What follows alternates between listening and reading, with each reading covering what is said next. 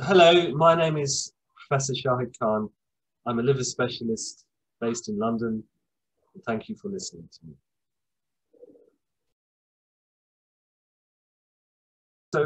PBC stands for primary biliary cholangitis. It used to be called primary biliary cirrhosis, and it's a disease of the liver. It's a chronic, slow disease where there is the immune system in the liver attacks itself for reasons we don't know, particularly affecting the bile ducts. So your liver is this large organ which sits on the right side of the body in the upper abdomen. And it does many things. The liver makes proteins, it makes vitamins and stores vitamins, it detoxifies the blood. And one of the things the liver does, amongst many things, is it makes bile. So bile is this green fluid made by the liver cells and the bile duct cells that are produced in the liver and then flow through these network of tubes called the bile ducts. And the bile ducts start off very small, they get bigger and bigger and bigger, and then they eventually take the bile out of the liver into the intestines. And the bile has several actions. It helps digest food, and the bile also carries away toxins as well. So in PBC, the problem is in those bile ducts, particularly these small bile ducts within the liver. They become inflamed. And so the flow of bile through the liver becomes a bit slow, and this can irritate the liver and damage the liver. And some patients can get eventually liver damage and cirrhosis. So that's what PBC is. We don't know exactly what causes it, but it's an immune-mediated damage to the small bile ducts in the liver. Yeah, so the symptoms of PBC are variable. The commonest symptoms, well, firstly, for reasons, again, we're not sure on, the majority of patients seem to be female. So around 90 to 95% of people who get PBC are female. And they are usually diagnosed between the ages of 30 and 60. So that's a sort of typical patient, female between 30 and 60, and most commonly diagnosed in their 40s and 50s. It can occur in men, but less than about 10% of cases are in men. The commonest symptoms seem to be fatigue, quite severe fatigue, and about 50% of patients who get diagnosed with PBC, at the time they're diagnosed, have no symptoms. So people are often diagnosed because they have blood tests for some other reason. It's noted that their liver function tests are a bit raised, and when the specialist does some further investigation, sometimes they find PBC. So around 50% of patients with PBC may have no symptoms at the time of diagnosis. But in those who have symptoms, or in those who develop symptoms, the commonest symptom is probably fatigue, tiredness despite getting good quality of sleep, itching or pruritus, so feeling like you want to scratch your skin is another common symptom. Probably around, different studies report it, some say 20%, some say 50% of people get pruritus. Some patients might get, a minority might get a bit of discomfort in the abdomen in the right hand side, although that's quite uncommon. Occasionally patients complain of the sort of brain fog, poor concentration, and these seem to be the main symptoms. But many people have no symptoms or very, very mild symptoms.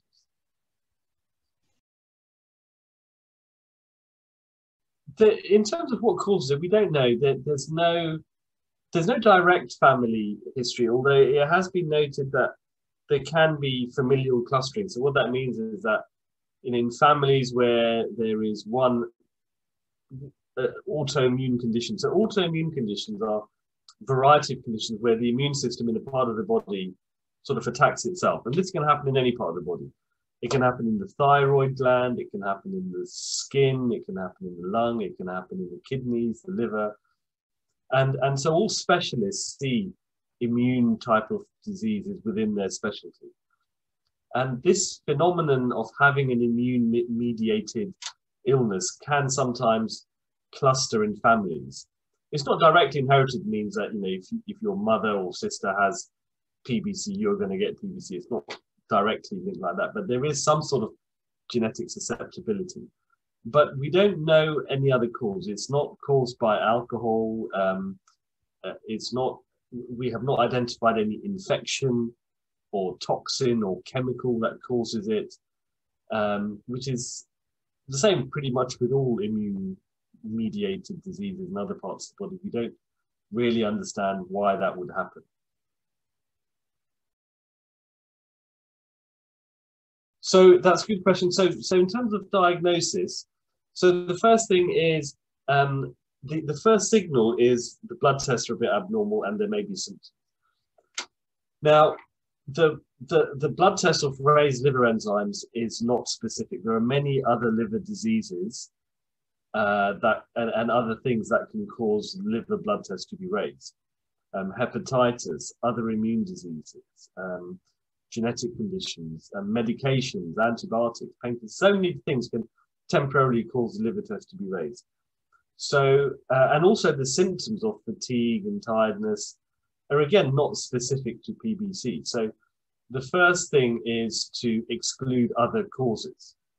So other causes of these symptoms, other causes of raised liver tests need to be excluded on blood tests and scans. And then in terms of, and then further tests specific to PBC need to be done. So there are some laboratory tests which are specific to PBC. There's a blood test for the anti-mitochondrial antibody. It's a very specific blood test. And over 95% of people who have PBC will have that antibody in their blood test. And there's a particular variant, the M2 variant. So there is a specific blood test that really only seems to happen in PBC, and most PBC patients have it. So that's one test. But again, you know, a few percent of people might have PBC and not have that antibody. So,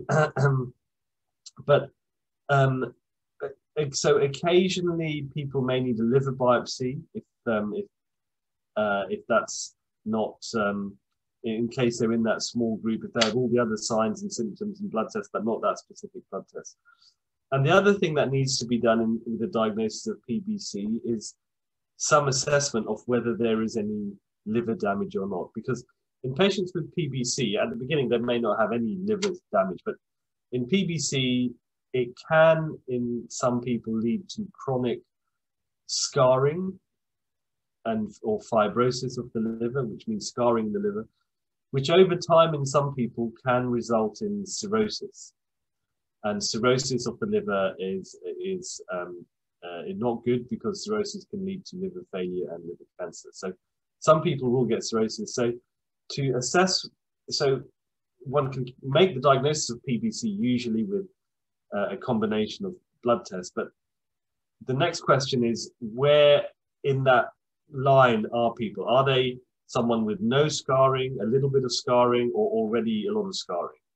And to establish that, some patients need a special scan, for example, a fibroscan, which is a special scan that can look for early scarring or stratify how much scarring there may be,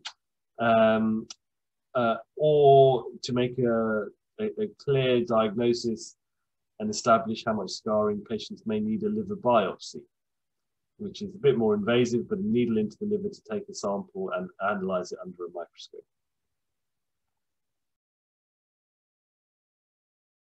For the treatment for PBC, so there are some general measures and there are some specific measures. So general measures are things like maintaining good general health, good diet, regular exercise, regular sleep, minimum or ideally abstinence from alcohol, abstaining from any other medications or anything that might harm the liver, trying to keep one's weight healthy. So these are the sort of general measures for general health that are important for liver health as well. Other important general measures include vaccinations, so vaccinating against viruses that harm the liver, such as hepatitis A and hepatitis B. And in today's world, I think COVID as well, which can sometimes damage the liver. So these are the sort of general specific treatments. Then in terms of more specific measures, there is a medication called ursodeoxycholic acid, or sometimes abbreviated to UDCA, sometimes called ursofal. And this is a medication that helps the bile become a bit more sort of slippery, so it flows through the bile ducts more easily, so you don't get hold up of the bile. And this is the first line treatment in most, generally for most patients. And when patients are started on ursodeoxycholic acid, they should be monitored every 3 to 6 months to monitor their blood tests. And in the majority of cases, the liver test will improve. If that doesn't happen, then after at least 6 months to a year of treatment, if the blood tests are not significantly improving, there are a couple of other options, second line treatments, and these include obeticholic acid and fibrates such as bezafibrate. So I think the important thing is to say that there are treatments. It's important that patients with PBC are under specialist care because they need to be monitored regularly, because this is a chronic condition. We can't eradicate the disease, we can't cure it, but we may be able to delay its progress and monitor people to make sure that they don't get the complications of the disease. So it's important they're under regular monitoring.